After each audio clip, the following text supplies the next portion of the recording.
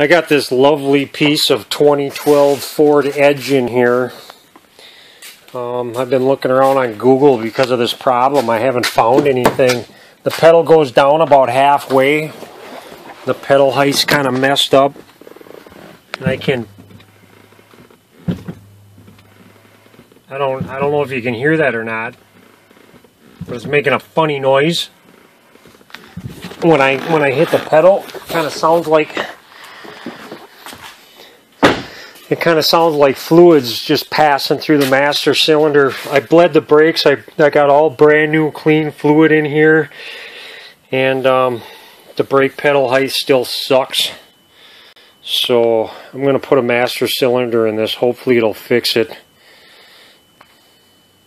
Well, this car's fixed. I put a master cylinder in it. It did not fix the problem, and after it didn't, I actually pulled some codes on this, and it pulled a code for a rear wheel speed sensor, but there was no ABS light. Nobody said it came on and turned off. I cleared the codes. I had a spongy pedal. I went down the road, and I grenaded the brakes a couple of times to activate the ABS, and it didn't really do anything in drive.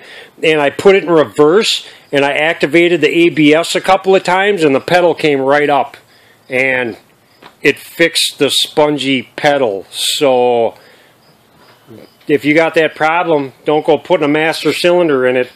I did this job, so I'm gonna put a video on it anyways, just in case you need to replace this master cylinder for whatever reason. You're gonna know how. But if you got a spongy pedal, I would really try to put this thing in reverse and activate the ABS. You do about 10-15 miles an hour and just grenade the brakes and make sure the ABS is activated. You'll hear it, you'll feel it in the pedal. It'll start moaning and making funny noises. And if you're lucky, this pedal will come right up.